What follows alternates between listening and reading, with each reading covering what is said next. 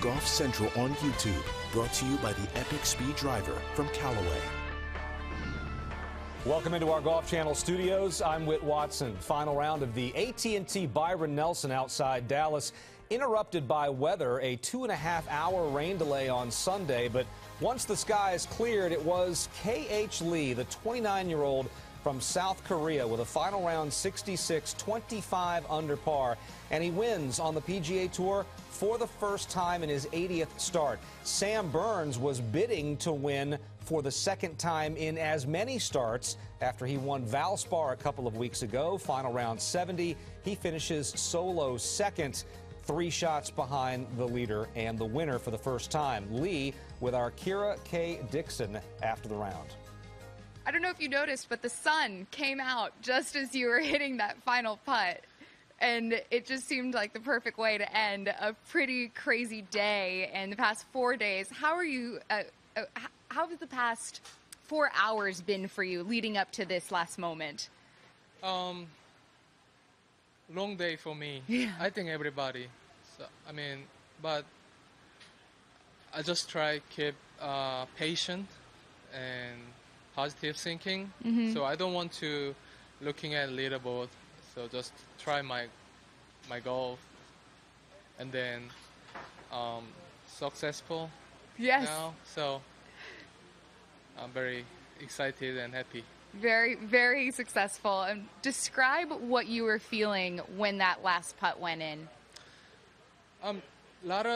Before a lot of imagine when I win, like what is that? 이거 뭐죠? 이걸 뭐라 그러지? 아니 그 우승하면 뭐라 그러죠? Like fist pump or I imagine a lot of things, but too excited over there. I almost forget everything. So excited. Yeah. That tends to happen in an exciting moment. You had the putter change this week. It seems like you were working through having that positive mindset to see that all come together. And now knowing you're going to the PGA Championship, how excited are you about your game right now? A lot of help for changed putter. A couple months putting so bad, but never changed my putter. But this week changed the answer type, so that's a lot of help this week. Yes. And excited. Happy. Well, congratulations, and we'll see you at the PGA next week. Thank you. Appreciate it. Thank you, KH. K.H. Lee is the last player into next week's PGA Championship at Kiowa Island in South Carolina. First-time winners on the PGA Tour this year: Jason Kokrak at the CJ Cup, Carlos Ortiz in Houston, Joel Damon at Punta Cana, Sam Burns a couple of weeks ago at the Valspar Championship, and now Lee at the AT&T Byron Nelson. Speaking of Burns, he came pretty close to winning again. The last player to win his first 2 events on the PGA Tour in consecutive starts was Camilo Villegas back in 2008.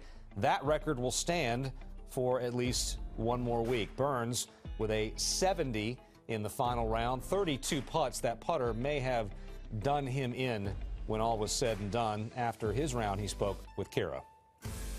It is really hard to win on the PGA Tour, as you know. So to come out here and have those back-to-back wins and starts was a tall order. But what are your takeaways from the week? Yeah, I think the biggest thing for me is, just knowing that my game's in a good place. It's in a good spot enough to where I can contend. So that was cool for me, just to see some results for some of the stuff that I've been working on back home. So, yeah, all in all, a great week.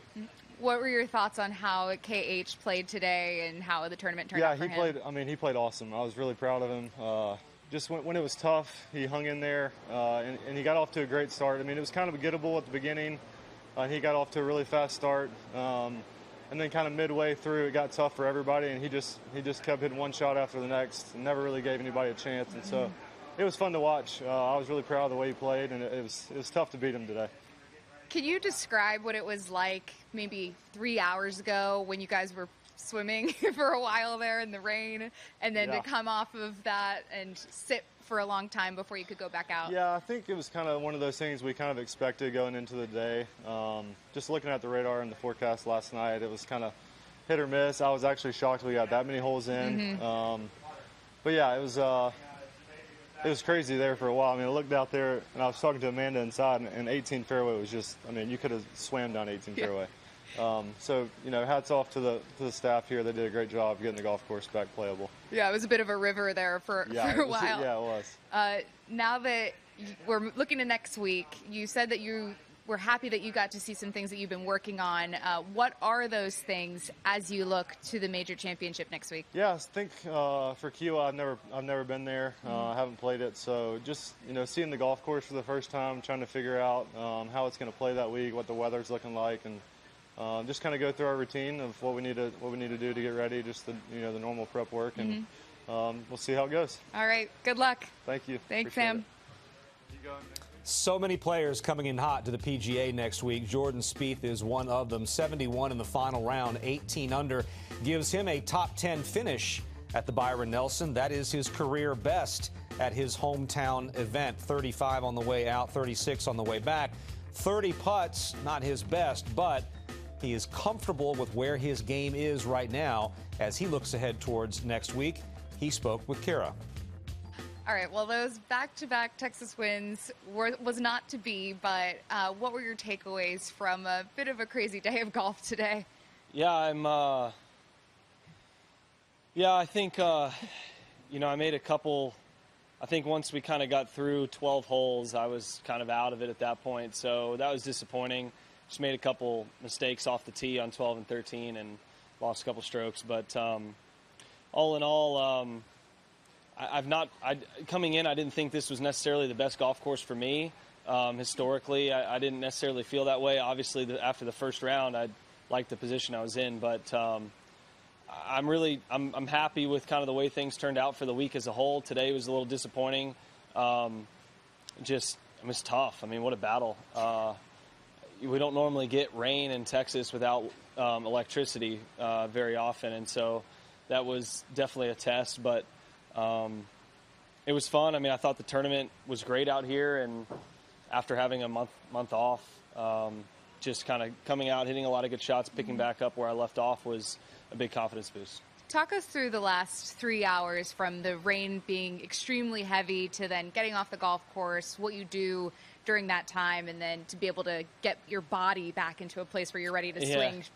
Well, I only had 83 yards left, so I didn't have to really go through any kind of warm-up. I mean, I went to the range and just hit some wedges, which I ended up, I don't know if water got between me and the ball or what, but none of us hit a good wedge out there. But, yeah, I mean, that rain is tough. I mean, we went through 4 towels, 3 gloves.